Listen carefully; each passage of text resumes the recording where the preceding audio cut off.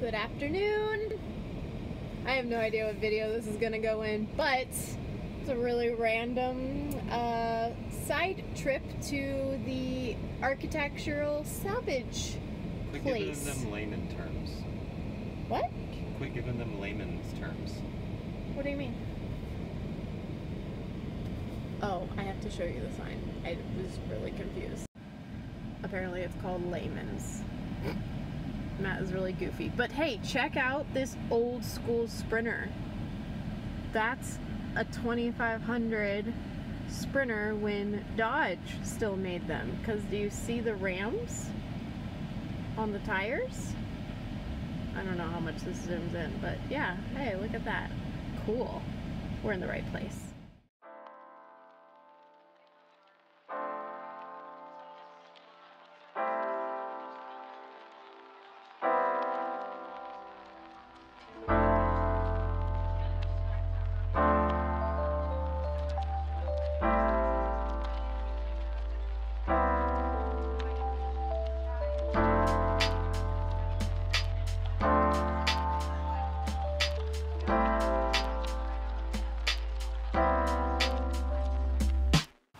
So we've been stopping at architectural like salvage places to find things like a sink for the van, and look at this one.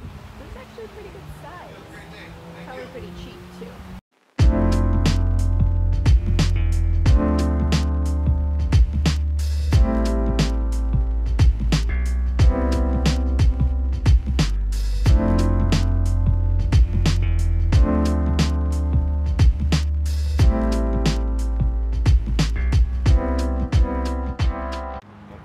Found like a couple sinks and we're like, oh cool, and then the guy's like, oh, if you're really looking for sinks, go to the back.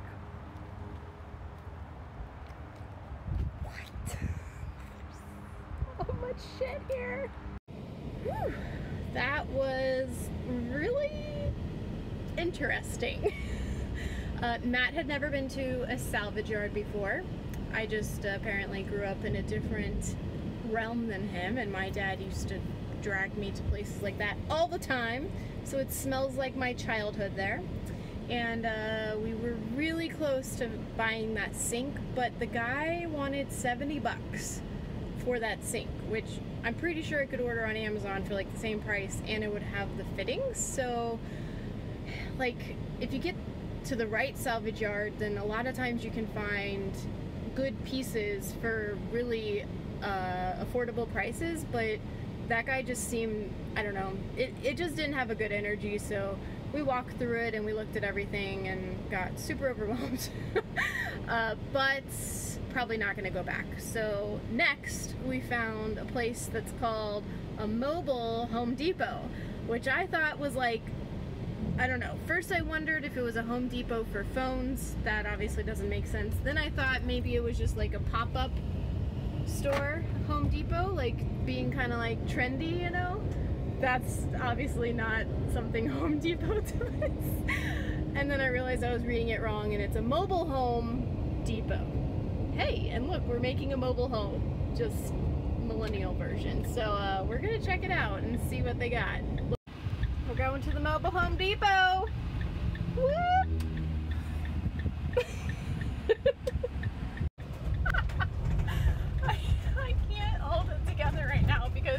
Last two places that we have gone have had like adult store, like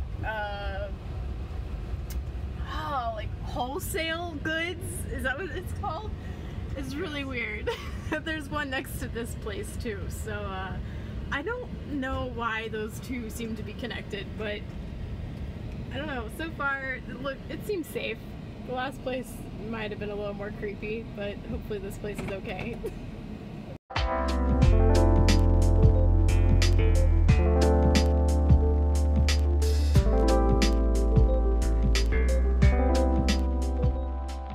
Good morning.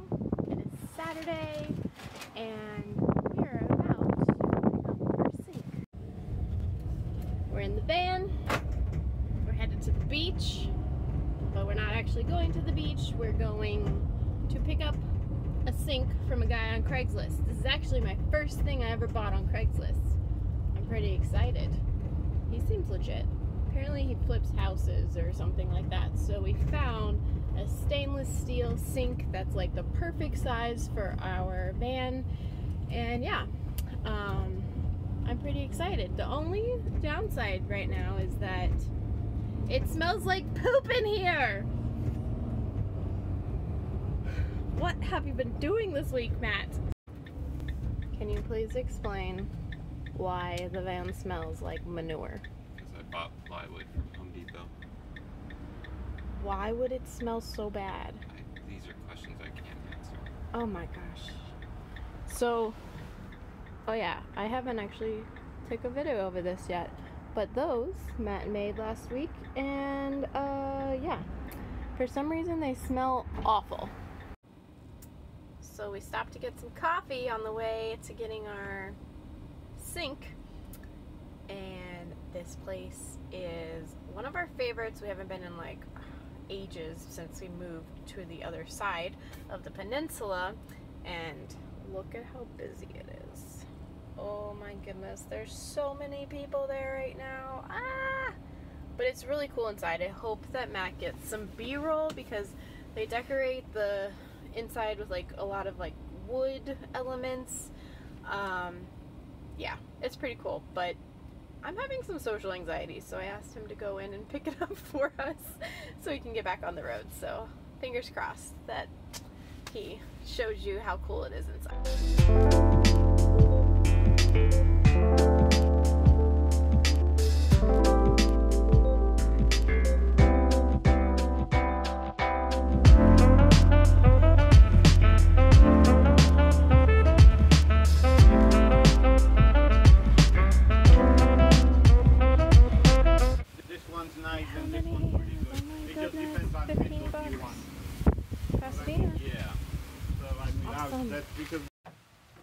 Cool new sink. We ended up paying 20 bucks because it came with the hoses, which are normally like $7 apparently. And hey, it has the faucet, so $20 for that sink. Nice.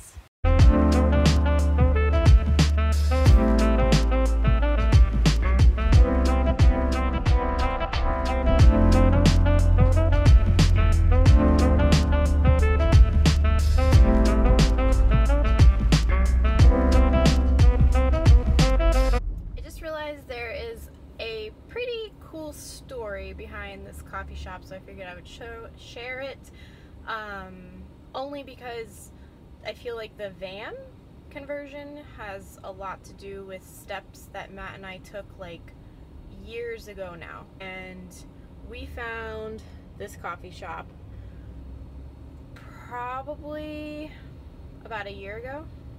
Yeah, and at the time Matt and I were living in our sailboats, so that's a whole other story. I'll have to tell it some other time.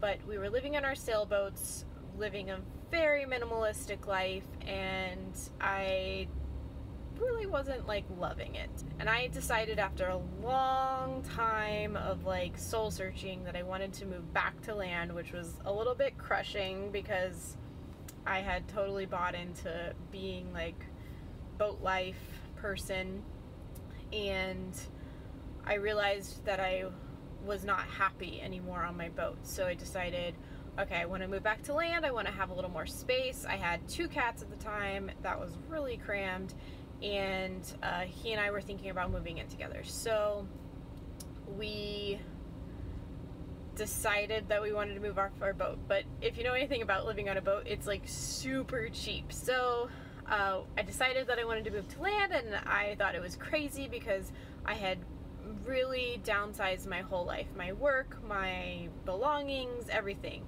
And then I had to go back to something bigger. So I had to like find more jobs, find more income, and like find furniture. Like so many things were in that process. And in that time period, I decided I just wanted to really set clear intentions of where I wanted to be, that I thought would be better fit for me at the time.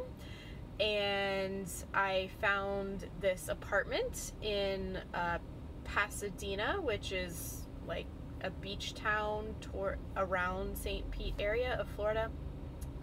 And I loved it. It just like felt totally my style, and I wanted to move there. The only problem was it was like I would have to triple my income to move there. So I went to work and figured out like any and every way that I could get there.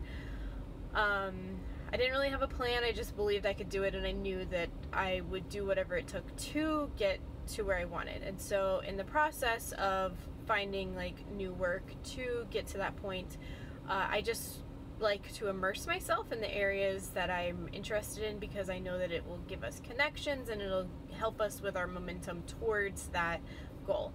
So Matt and I would just come out to Pasadena, and we actually used to like hang out. Not often. We went one time and just like walked around the apartment area that I wanted to move to, and like hung out in the hammocks, and it was like a little date that we had, and it was great, and it really helped me believe that I could do it. And this coffee shop, Craft Cafe, is actually like in the neighborhood, and I was working at a third wave coffee shop at the time, so I was learning a lot about coffee and tea and all sorts of stuff, and decided that I wanted, well, not decided, sorry, people are staring at me in front of me, and I'm talking to my phone, so it's really awkward. But, so I was really into coffee, and so was Matt, and we wanted to like find other cool coffee shops around the city. So we found this one, and we would just regularly come to this one to like pull our energy towards the direction that we wanted to go. And then there's a really awesome organic grocery store next to it. I don't know if you can see it. Nope, I don't have windows in that direction. It's called Earth Origins, and we loved it. We would go there every week. Unfortunately, it's a bit too far for us now, but we would go to that grocery store like every week, and it really helped get us out of the boat and into a land-based home. Long story short, sorry, I'm horrible at summarizing, we didn't move to this area. Instead, in the process of me finding a different job, a new work, and determining like what kind of apartment that we would want and everything like that, I actually had moved a lot of my belongings off of my boat into a storage unit in this area, because I wanted to move here so bad that I decided like to start moving and just trusting that it would happen. I just knew I was gonna make it happen, and I could afford the storage unit. I couldn't afford the rent, so I figured like go ahead and start where I can. So I did that, and in that process I found a work with an Airbnb host that I had stayed at when I was like testing out land life for a little bit, and he needed a property manager. So I actually started doing that, which doubled my income that I needed to get towards where I wanted. And he happened to have a unit that his mom was staying in, that she was moving back to Colorado, and I was able to move there for a discounted rate, so like much more affordable, and we ended up moving there. And it was by no means what I dreamt of. It had a really beautiful entrance, and it was it was plenty of space, but like it wasn't like the bougie apartment that I had thought I was going to get that whole time, but it was exactly what we needed at the time. It was like 2 blocks away from one of the jobs that I was working, so I didn't actually have to quit that job. And then it was like just a few other blocks away from this Airbnb I was managing. So yeah, and then we would still come out here to get coffee and to grocery shop, but we ended up somewhere that we couldn't have even imagined had I not started moving my stuff into a storage unit that I didn't really have a reason to do.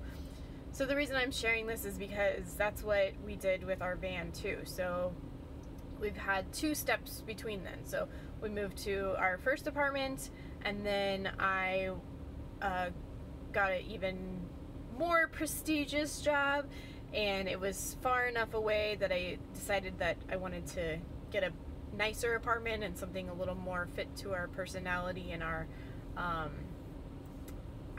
needs of quiet space, because the first one was on a super busy road and it was like living on a racetrack. So now the place we stay at, as you've seen in some of the videos, it's got a nice quiet lake and stuff. But now we're manifesting this move in. We're not probably going to live in the van. I don't think we're gonna buy a house once we take the van up to an area that we want to live. But every time we do it, we just find ways to immerse ourselves in things that we love, and it helps us get there. So before we bought this van, we also we would just stop at parking lots where we saw vans that were types that we were interested in, and we would just park beside them and like walk around and like get an idea of how big they were, like if we really wanted like an extended size or if we wanted a short size. This is a 159-inch wheelbase. The Promasters come in 136 also, and then there's an extended, I think it's 172. I think if we were gonna live in it, I would definitely go with a 172, but since we think we're just gonna use it for road trips, and pretty much we're using it to replace our tiny house rentals when we would go on adventures, so that we can just stay wherever versus having to find a place to rent. So the 159-inch was like perfect, and we could visualize it by just going to random parking lots and parking beside them and feeling them out. We did other things too. I really can't remember off the top of my head, but this just was a spurred on little monologue. Hopefully I haven't lost you, or hopefully you found some sort of inspiration from this, because I feel if you know you want to do something, you know what you want, and you feel like it's totally like where your heart is wanting to go, just find little things that you can do and start doing them as if like you are already on your way to the thing that you want, even though you don't really know how to get there, and it will start to become more clear. I feel like by doing that, we discover a lot of answers, and a lot of times we discover things that we thought we want aren't actually what we really want, and instead we find what like the best thing for us is at the moment. Kind of like we thought we wanted to live in Pasadena, and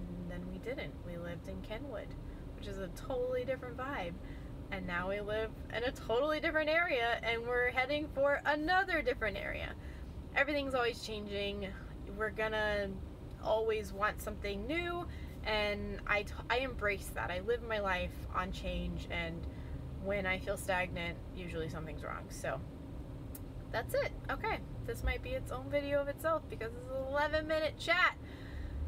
Let me know like how you make your visions, or what actions you take to get to where you want for things that you set your intentions to. Share with me in the comments. Bye-bye.